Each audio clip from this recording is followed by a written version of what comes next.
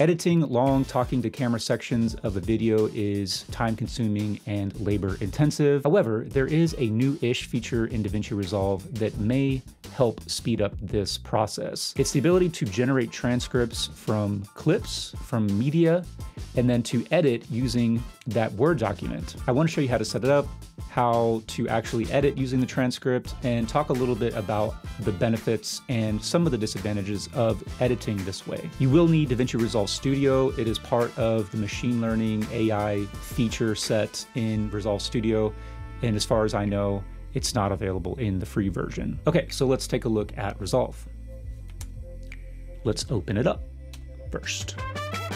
I've got 2 clips here and 2 audio tracks. I have the audio recorded separately, so I'm gonna go ahead and sync that. So when I start adding the clips from the transcription, it's gonna throw them onto the timeline, and I want to have the synced audio already with the clip. So I'm just gonna right click and auto sync based on waveform. To generate the transcription, it's super simple. You just click on the clip that you want to transcribe and come up here to the top left, transcribe audio. This process is going to take some time depending on the length of the clip, obviously, and how fast your computer is.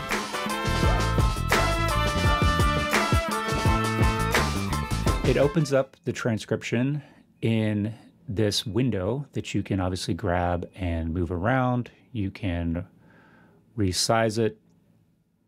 Works pretty much just like any kind of window and a text document. You can increase or decrease the font. You can change the background from black to white. You can generate subclips, but I'm not going to get into that. I just want to talk about how you can edit directly from this. And all you need to do to edit is actually just highlight bits of text, come down to the bottom right, and you have 2 options for putting it onto your timeline. The first one being insert, which is just going to insert it wherever your playhead is. The second one is append, which is going to put it on the end of the timeline. I'm going to close this for a second, just hit the X, and then I'm going to generate a transcription for the other clip. Another way to do it, aside from just hitting this icon on the top left, is to right-click, come down to audio transcription, and hit transcribe. So here is the second transcript, and you'll notice obviously that I closed out of the first one, and in order to get them back, all you have to do is just hit the transcribe button again, and it'll just pull it up. It's obviously not going to retranscribe it, but it will save it and just pull it up for future use. If you need to clear the transcription, right-click on it, come down to audio transcription, clear transcribe.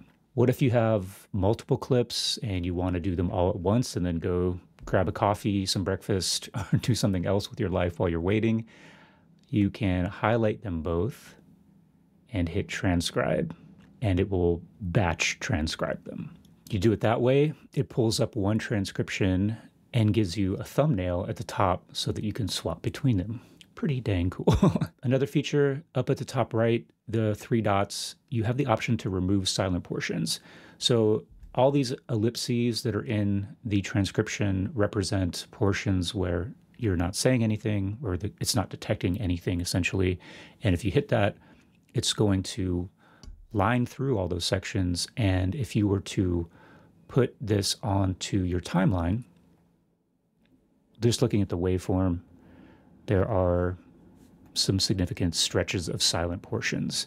You can try it for yourself. Maybe you'll have better results than I just did, but it's not the most useful thing about this whole process, in my opinion, anyway. Now we know how to generate the transcriptions. How do we actually use these to edit? So I can see, obviously, this very beginning part is me just talking to myself, trying to get everything set up, and I can find the beginning of where I'm actually trying to deliver the content.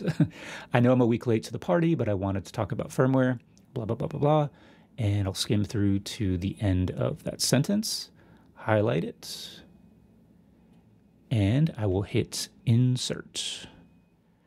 And as you can see, it drops it onto the timeline. You can also just click on the text and hit spacebar. I know I'm a week late to the party, but I wanted to talk about and listen back to it. So that can be pretty helpful, and we'll get into that a little bit more. I know I struggle to get the next idea out. I say, I don't want to look a gift horse in the mouth.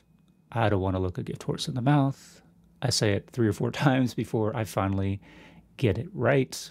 So I can skim through and find the last one.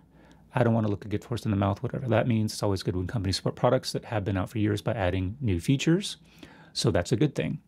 And this way you can also easily identify repetitive ideas or repetitive sentence structures, especially if you're like me and you don't tightly script your videos, you just have talking points, reading from notes, etc. I oftentimes just sort of ramble. So I say, it's always good when companies, and then I end by saying, so that's a good thing. So what I can do is just edit out, so that's a good thing, and go to the beginning of the sentence and just append it. The next section, what's weird though, what's weird, what's weird, what's weird, another one where it's taking me a while to get it right. All right, so this last one, I finally finished the sentence, but just like that previous example, I begin by saying what's weird or potentially off-putting, etc., and then I finish the thought by saying, that's weird. Again, it's redundant to start off by saying it's weird and then end with that's weird. So I can eliminate the end of that. Sometimes it wants to grab extra words, so it's a little buggy. It's not perfect. And then append that to the end. Okay, moving on. And I also don't want to be an idiot. How long does it take, anybody out there who does software development, how long does it take to write this code and to implement it, to test it, to refine it, etc.? Because I would imagine, that's not a process that can take just days, but it's really take 8 months. Okay, so there's a lot there that probably can be edited out. So I say, and I also don't want to be an idiot. How long does it take? Anybody out there who does software development, how long does it take? So maybe let's say, I don't want to be an idiot. I'm going to add that. And then I'll say, I'll skip anybody out there. Oh, let me listen from here real quick. Anybody out there who does software development, how long does it take to write this code and to implement it, to test it, to refine it, etc.? Okay. And I'll just end at refine it. So that is pretty much the process. It really helps if you have recently recorded this and you're not coming back to it weeks later. It'll be fresh in your mind. You might have some recall about how long or how many times you did certain sections. And once you start reading it, you'll be like, oh yeah, I can probably start skimming through and find the last one that I did. Okay, maybe down here I have a section. We can just listen to it for a second. Just random, like segmentation. Just seems like arbitrary segmentation. And then shutter angle. So I say just random like segmentation just seems like arbitrary segmentation. So maybe I can just go just seems like arbitrary segmentation. So hopefully you get the idea. You can see maybe the benefit of working in this way. So let's look at the timeline and see how it did actually making all those cuts. I'm going to close this down. As you can see at the beginning, it left, I know I'm a week late. All that for some reason, even though we highlighted, I know I'm a week late, so for some reason it's considered all of that stuff at the beginning to be part of that for some reason. So it's not perfect. So you do have to come through and massage the edit points a little bit, a lot of it, depending on your perspective, I guess. So what you'll have to do is just cut off the beginning of that. It also tends to cut off the ends of words at cut points and cut into the next word sometimes at those cut points. So let's listen here. It's for cameras. I don't want to look a gift. Okay, so I'm going to ripple delete the end of that one and then zoom in a little bit here. Now to fix this cut point here where it's cutting into the word cameras, I don't want to, you can use the trim edit mode, which is just this next icon after the selection tool or the selection mode or the keyboard shortcut T. And to use this, just hover your cursor at the edge of the edit point. So I want to drag this out to reveal the rest of the word cameras. I'm just going to click and drag. And instead of writing over the next clip or extending and deleting it, it just moves everything to the right. So to do the trim edit mode on the opposite side, you just hover over and drag to the left and it pushes everything over to the right. I don't want to look again. Okay, so I'm going to arrow down to the next cut point. Gears by adding new features. So okay, new features. Gonna cut that. I would, but what's weird or potentially off? Okay, I don't know why I included all of that. So just ripple delete that section. Come to the next cut. Announcement of the firmware, and I also don't want to be announcement of the firmware. Okay, so we're gonna extend out this cut point. just so I finish the word of the firmware. And I also don't want to be an idiot. Same thing here. And I also don't want to be an idiot. Anybody out there, okay? If you don't know how to do ripple deletes, I have a video on my channel showing you what a ripple delete is, how to do it in Resolve, how to set up keyboard shortcuts if you don't like the defaults for the ripple delete. So go check out that video, super helpful. If it seems cumbersome to have to go through and massage those cut points, it potentially is. But if you are doing this the old-fashioned way and just listening through, watching and listening, I often will make pretty rough cuts as I'm just cutting out silent portions. So I'm going to have to go back through and fix those edits to tighten them up.